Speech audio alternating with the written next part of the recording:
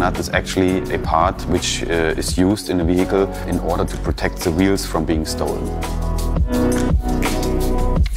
It's about creating those lugs in a 100% individual way. We record the voice of the user and we transfer that wave curve into a geometry. So there will be only one lug nut, so the lug itself and the key. And there's only one pair of this existing. The real paradigm shift will happen as soon as designers start to understand the full potential that 3D printing delivers. I think 3D printing is really a game changer also for car production.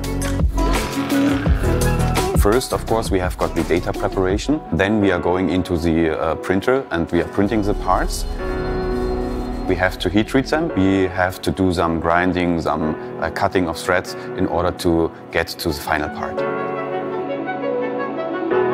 You not only can substitute components, you can create new components that were not conventionally manufacturable.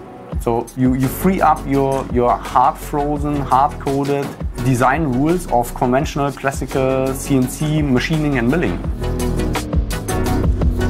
We also want to increase the security even more.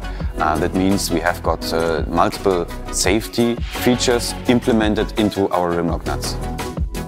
When we as Additive Minds engage with the customer in a project, we are helping him with a holistic approach and transfer all the time, all the know-how to the customer so that he becomes in the shortest possible time on his particular project as successful as possible, give him the right tools, also transfer it to other applications that might pop up in the future.